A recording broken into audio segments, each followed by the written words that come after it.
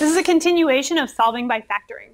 In letter D, we have 24x cubed equals 36x squared. When we're solving by factoring, we need to set it equal to 0. So the first thing I'm going to do is I'm going to subtract 36x squared from both sides. 36x squared. 24x cubed minus 36x squared is equal to 0. Now from here, I have a binomial. 24x cubed and 36x squared is a binomial. There's two terms. There's only a handful of things that we can do with two terms. The first thing we want to check is there a GCF? And the answer is yes, there is. 24 and 36 are both divisible by 12. And x cubed and x squared are both divisible by x squared. Remember, we take the smallest exponent. And now we're going to write what is left. So when I divide 24x cubed by 12x squared, I end up with 2x. 36x squared divided by 12x squared would be 3.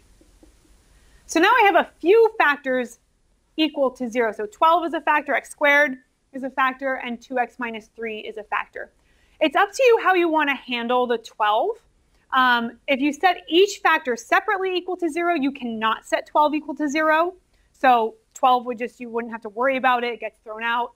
You can also just lump it together with the x squared if you want to. So you can either just disregard the 12 altogether, or you can say, I'm going to set this equal to 0.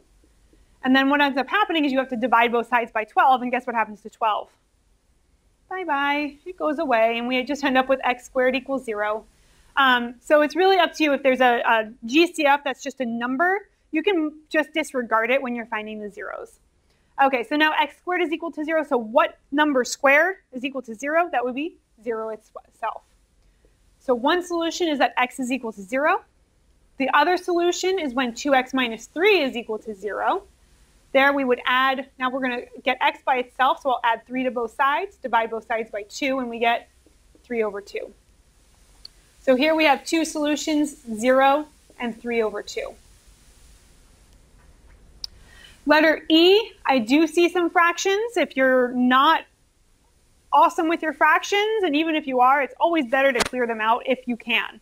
We can clear them out because it is an equation. So the way that we clear out fractions, or the way that I do anyway, is I get all terms to have the same denominator. Then I can multiply through by that denominator and everything will cancel. My denominators are 5 and 10. So the least common multiple of 5 and 10 is 10. So to get this to be a 10, I would need to multiply by 2. So whatever I do to the denominator, I do to the numerator as well. 2 didn't have a denominator, so it has a denominator of 1 by default. I need it to be a denominator of 10, so I'm going to multiply by 10 over 10.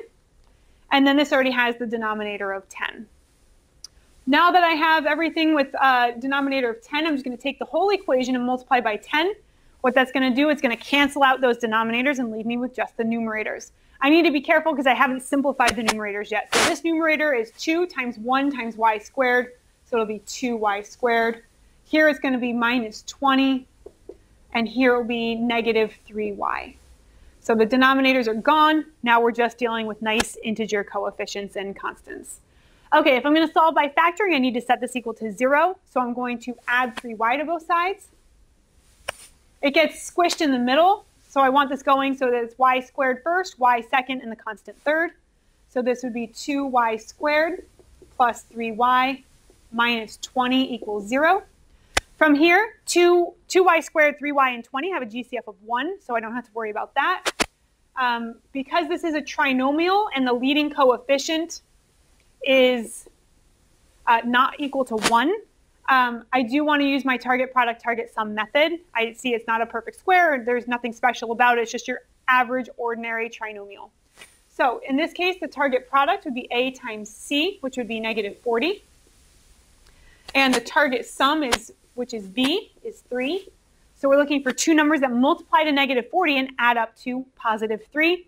You can check your a and c. Those aren't going to add up to 3, though. 20 and 2, not going to work.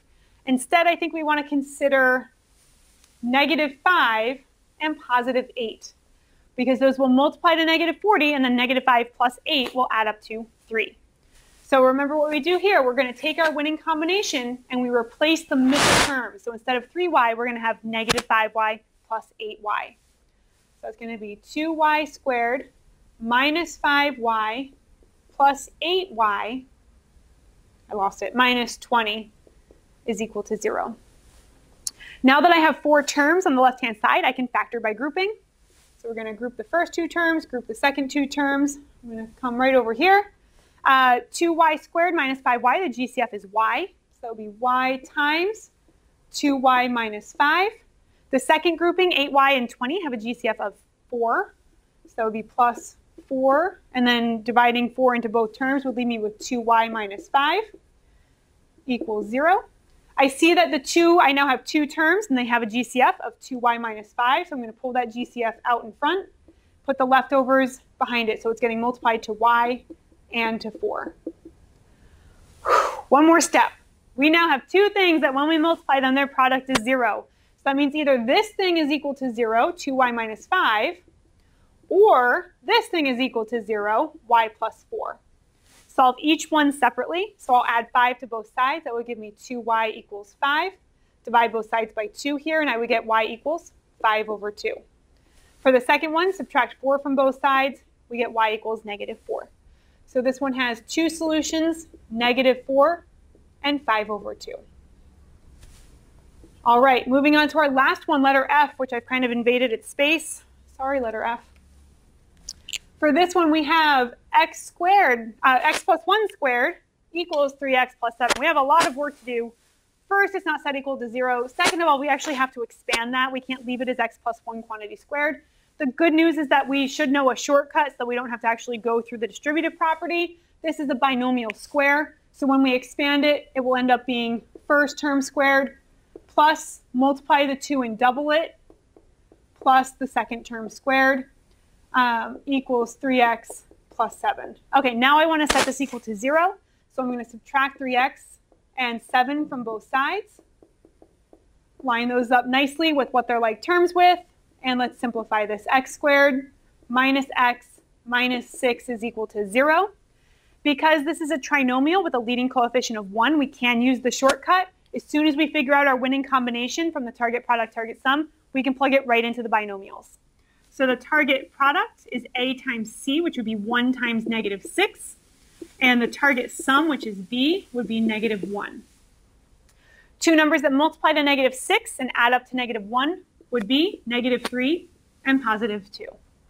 So we can plug those right in. That would be x minus 3 times x plus 2 is equal to 0. Now we have 2 things, and when we multiply them, their product is 0. So that means either x minus 3 is equal to 0 or x plus 2 is equal to 0. Here it would be x equals 3. Here we would subtract 2 from both sides, and we would end up with negative 2. So the 2 solutions would be negative 2 and positive 3.